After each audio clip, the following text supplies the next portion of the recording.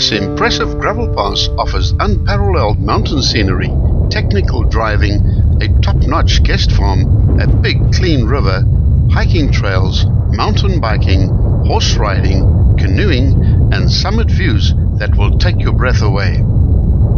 In dry weather, this pass is quite doable in a normal car. However, when it's been raining or snowing, you will need a 4x4 to complete the ascent. This video has been produced from south to north. The correct name for this pass is the Grootrivierhoogte Pass, although many people refer to it simply as the Grootrivier Pass. It forms part of an exceptionally beautiful gravel drive through the southern Cederberg, connecting farms like Dwarsrivier, Kromrivier, Maatjiesrivier, Nieuwerus and Mount Cedar, with the Kouwebokkeveld to the south. The pass starts at its southern end at the single-width low-level concrete bridge over the Grootrivier adjacent to the farm Mount Cedar. This is also the point where the Blinkberg Pass ends, forming one long continuous pass of almost 20 kilometers. The ascent begins quite gently as the road bisects many acres of mature olive trees.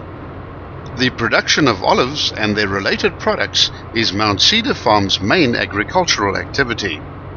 The large olive production factory can be seen to the east of the road when traveling in the opposite direction. At the end of the last olive grove, a gravel road leads off to the left, which terminates at a parking area approximately 1 kilometer later next to two of Mount Cedar's outlying cottages. Leave your car there and follow a small footpath some distance up the ravine to see the Bushman paintings in a cave. Please note that if you're not a resident at Mount Cedar, a permit must first be obtained from the office. The road is fairly straight for the first 2 kilometers, then dips through a small stream and starts swinging towards the mountain on the right. It then curls through two tight S-bends and the gradient increases to 1 in 6.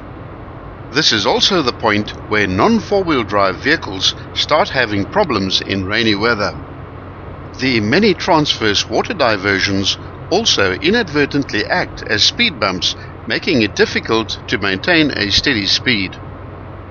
Vehicles that have the most traction problems in wet weather are small front-wheel drive cars. The final kilometer up to the summit is brutally steep, and the gradient goes all the way to 1 in 5. The summit finally appears amidst a cluster of road signage as well as a cattle grid. The summit altitude is 996 meters, and snow does sometimes fall here during winter. This is the southern view looking back towards Mount Cedar and the Blinkberg Pass. The Cederberg wilderness seems almost endless, covering approximately 175,000 hectares of prime mountain wilderness. The descent is less dramatic, with a gradient of 1 in 13, and it's approximately 5 kilometers long, making the total length of the pass 10.7 kilometers. The pass descends almost 400 meters in altitude to terminate at the Brandkraal River. Along this section of the descent, the road has gentle curves as it follows the natural valley between the mountains. Soon you will pass a small building on the left. This is the Vogelfontein water bottling plant, and it makes an incongruous appearance in an otherwise pristine valley. The gradient eases off for the final 2.5 kilometers, where the pass ends at a fork in the road. The right-hand option goes to the Nieuwerus farm, whilst the left-hand road makes a slight alteration to the left, then crosses the Brandkraal River.